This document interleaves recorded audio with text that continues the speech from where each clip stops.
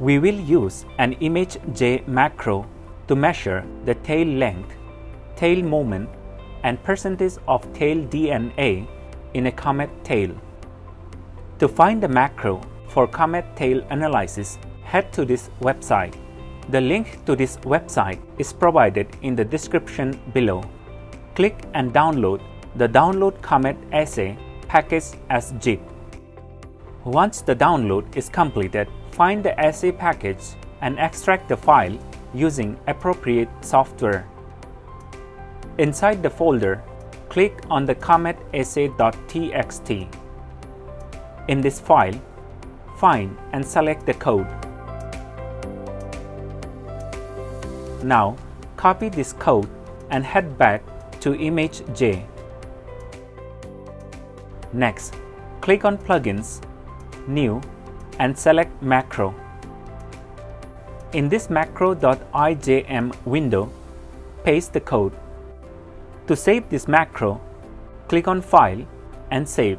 Rename this macro as you like it with the extension .ijm and save it. This macro is now ready to be used. The first step is to change the image type into an 8-bit image.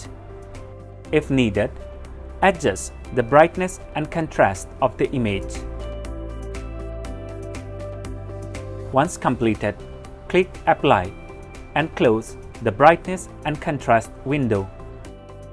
Remove any background or noise from the image that may interfere with the outcome of the results.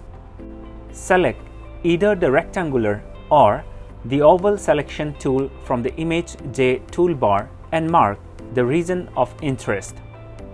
Now, click on Analyze and Set Measurements. In the Set Measurements window, select the mean gray value and then click OK. To measure the mean intensity of the background, click on Analyze and Measure. In the Results window, the mean intensity of the background is 60.272. Next, remove the selection before subtracting the background from the image. To remove the background, head to Process, Math, and select Subtract. In this Subtract window, enter the mean intensity value of the background. Users may choose to select Preview to view the background subtraction in real time. Now, the background has been subtracted from the image. To use this macro, open the macro by using drag and drop method into the ImageJ software. Next, click Run. In the Action Required window, the macro asks users to draw an oval around the Comet head and then click OK. Users can select either the oval or the freehand selection tool from the toolbar and draw it around the Comet head. Once completed, click OK. In the Results window, information can be obtained for the X and Y points, including the integrated density and row integrated density of the Comet head. Again, in the Action Required window, the macro asks users to draw an oval around the Comet tail and click OK. Select the freehand selection tool and draw it around the Comet tail. Once completed, click OK.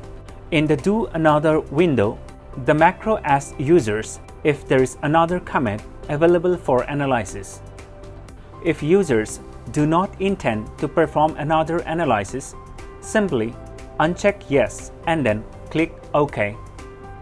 In the Results window, users can find the X and Y points, integrated density, row integrated density, tail length, tail moment, and percentage of tail DNA. This result can be easily saved in a .csv file format. Thanks for watching.